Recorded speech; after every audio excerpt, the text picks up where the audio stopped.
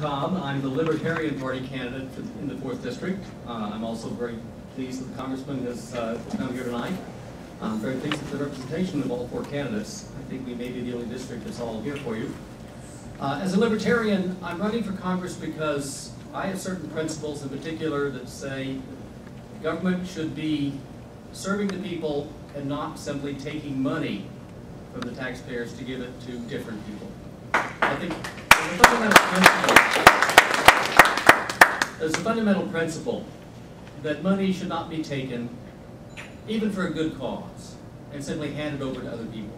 We have a system in the United States, we did this for 200 years before the 1930s, in which people voluntarily give money to private foundations, private charities, to their friends, to their neighbors. And I think that charity should begin at home. It should not begin with the IRS. And so I support the rights of disabled people. I support giving help to disabled people. I have a principled problem with taking money at the point of a gun and letting Congress give it to those people whom Congress prefers. There's a fundamental principle there. I think that people that are disabled deserve all of our support. They deserve their civil rights, and they deserve financial help. But it should not be done at the point of a gun. Social Security was set up in 1937, first started paying benefits in 1940. Every one of us ought to know that Social Security does not have a trust fund. It has a fiction with that label. But there's no money there. The money that was paid in through your payroll taxes has been spent almost immediately by the Congress.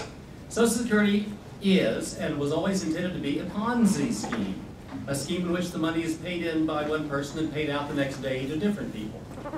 And because of the change in demographics, with a smaller birth rate than they expected back in 1930, it's running out of money. The only way it can be sustained is to raise the retirement age up to like 68, 69, 70, 75 years old, so that most people will be dead before they qualify for a pension. Or to dramatically increase taxes, which will kill jobs. Now, the U.S. government does have a lot of land, a lot of oil preserves, a lot of other resources. Those could be auctioned off and sold off to keep funding the system.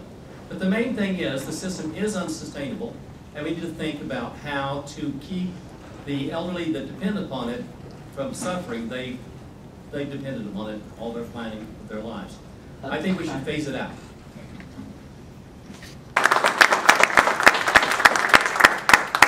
And so I want to mention something that Powell Gamble said in his speech a few minutes ago.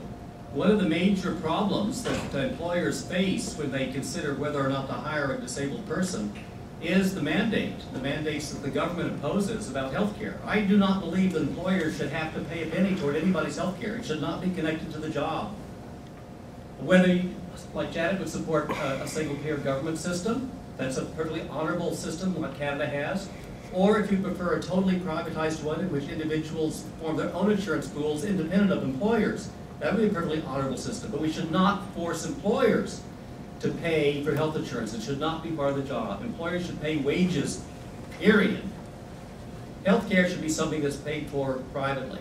There would be many, many more job opportunities if employers didn't look at a disabled person and says, oh my God, here's somebody with a disability, or here's somebody with a family member with a disability. If I hire them, my insurance company is going to double and triple my premiums.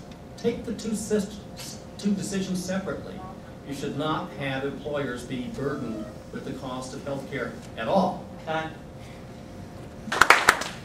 Keep in mind that we're talking not really about health care, we're talking about how health care is paid for. Health care in America is the best in the world. It's the most scientific, the most advanced. People come from all over the world to the United States to get health care. How it's paid for here is what's all screwed up. And it started with Congress back in the 1940s when they made it an employer mandate. Healthcare would work best if every decision that a patient makes with his or her doctor is a one-on-one decision without a third party in there trying to say, oh, I will pay for that, but I'll not pay for the other thing.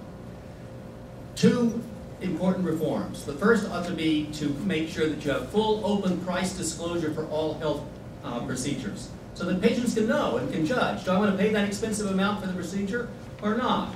Let the family and the patient make that choice. Second, the patient themselves should pay directly. Now, poor people should get financial aid. And once again, I would have that come from private charities and private donations, not from taxpayers. But you need to get it down to a two-person decision, patient and doctor, and then it will work.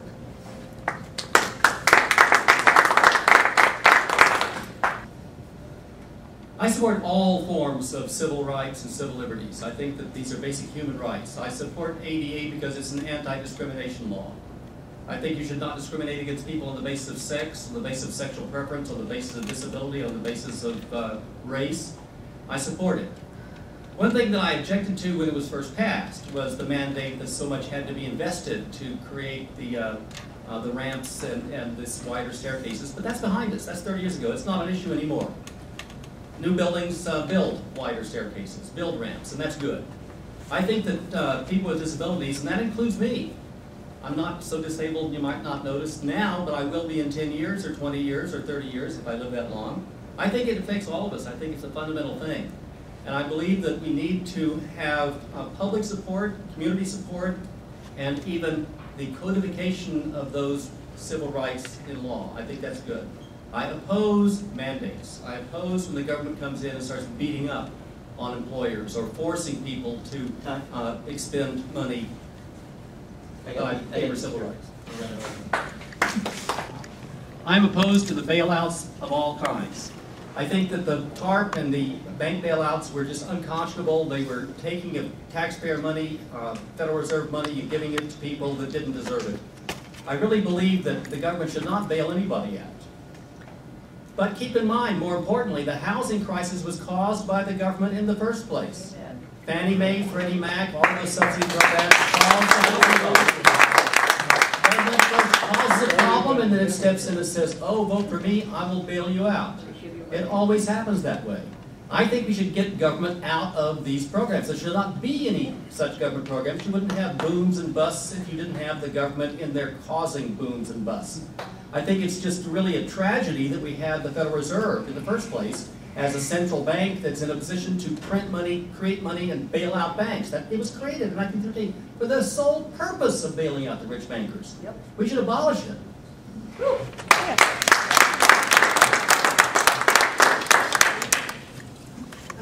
Regarding the TARP and stimulus, I don't like them, but I think they were a necessary evil, unfortunately, to keep our economy from collapsing. So I would change, I think with the bank reform, that was a nice step to get to where they couldn't do that. The too big to fail would be another nice step. And with the free market, I oppose the government regulation system that causes free market prices to be jacked up because of taxes and regulations and restrictions.